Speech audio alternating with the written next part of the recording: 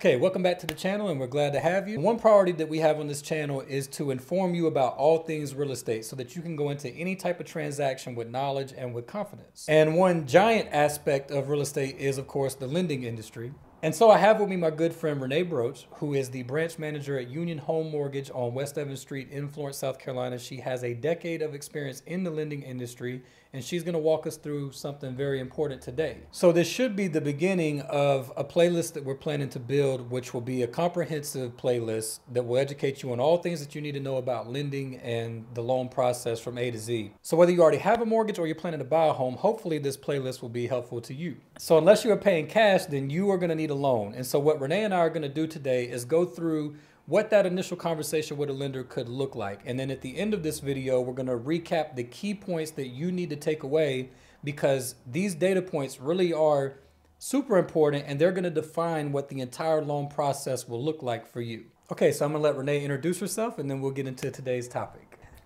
Hey, Sammy. So as you said, my name is Renee Broach. I am a branch manager at Union Home Mortgage here in Florence, South Carolina. We're located on 802 West Evans Street, and I've been in the lending business for 10 years. Excellent. So I know that you told me that there's probably a good place to start in having these conversations. So why don't you tell us what we're going to be talking about today? Absolutely.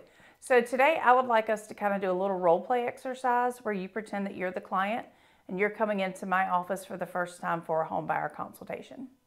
Okay. Are you good with that? Yep. All right. So again, Sammy, my name is Renee Broach. I'm a lender. And what brings you into our office today? Well, I'm hoping that I'm going to be able to buy a home. I've got a new addition to the family. We need some more space, and I'm tired of renting. Well, congratulations. How old's the new one? 2 months. Oh, how many children do you have total? 4. Okay. All right. Yeah. Tired of renting. I totally understand that. How much are you paying in rent? More than I wish I was paying. We think highly of ourselves in our rental market in Florence, so I totally understand that. I've got clients that come to me on a regular basis that are paying over $2,000 a month in rent that, as you said, could easily be put towards a mortgage. So if you've got a few minutes, I want to go through some of the key questions that we'll be going over. Is that cool? Absolutely. All right. So do you know what your credit scores look like? Not 100%. Last time I checked Credit Karma, I think I was in the low 600s. Okay. So Credit Karma is a good place to start. Just give one thing that we see as lenders that the consumers aren't unaware of is Credit Karma is a lot of times optimistic. So if you guys do end up applying for a mortgage, we will pull your true credit scores. They can be a little different than what you see on Credit Karma. So don't be surprised or shocked by that interaction. So credit, we're going to say, is around 650. Where do you work? I work in the warehouse at a local med device company. That sounds complicated. All right. So how long have you been there? 4.5 years. Okay. Are you W-2 or are you considered like a contract worker? W-2. Okay, great. The reason why I ask is if you're self-employed, it requires a little bit of different underwriting. We have to work through the income a little differently. So it's good that you're W-2 to make your life a lot easier in the mortgage process. Now, do you have any down payment saved for this purchase? Not much. We've got about $1,700 in the bank. Okay. All right. And I only ask this because you're a Southerner. I can hear it in your voice. We Southerners tend to keep money in places that are not the bank because we don't trust the bank. So do you have any other cash in, we call it mattress money, but do you have any other money to put towards this purchase? Or are we looking at true down payment assistance options? We do have a couple $1,000s at home also. Okay. All right. Good to know. So we'll make sure that we address that when we do the mortgage application. So at this point, what we would do, it sounds like your credit is absolutely in a workable range. Your income is going to be stable based off of what you told me so far. Are you working 40 hours a week or 36, or does it fluctuate in your warehouse? 37 hours a week. 37? Okay. Mm-hmm. So we've got what we would consider stable income, credit's workable. We need to look at some down payment assistance options. Do you guys have a certain payment in mind that you're wanting to stay around? Or have you even started looking at that yet? I'm hoping that we can find a home where our monthly mortgage is basically the same as what we're paying for What rent. you're paying in rent? Okay, because that's what you're comfortable with. Understood. All right. Is there anyone else that's going to go on the application with you? Yes, spouse or anyone else, or is it just going to be in your name? I think it'll just be me because I'm not sure what my wife's credit situation is. Okay, that's fair. So we have two options there. If you want to have her apply with you, you can. We can always take her off if her credit's not where it needs to be. And then you can also have that conversation with her. She may or may not want to be on the mortgage. Does she work, or is she a stay-at-home mom? I know you mentioned you have 4 children. She's a stay-at-home.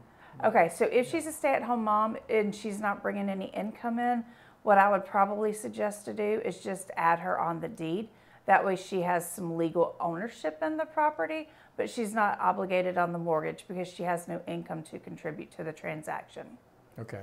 And then as far as your next steps, you know, I know that you mentioned that she was running to Target earlier today, so I know right now it's just us chatting. I don't know if you want to talk about this with her first, or if you want to go ahead and step in my office and we can do the application. So I know that seems like a very simple conversation, but Renee was able to gather very key information just from that simple dialogue. So what we'll do is in our next video, we'll look at what putting in that application would actually look like in South Carolina, what type of options are available to us, and look through a scenario of what it could actually play out like if you were putting in a loan application. So Renee, would you just in a couple of quick bullet points, let us know what were those key points of information that you were trying to ascertain in that dialogue? Absolutely. So the first thing you notice, I was asking about your credit, because that is one of the key things. And everyone knows, well, I shouldn't say everyone knows.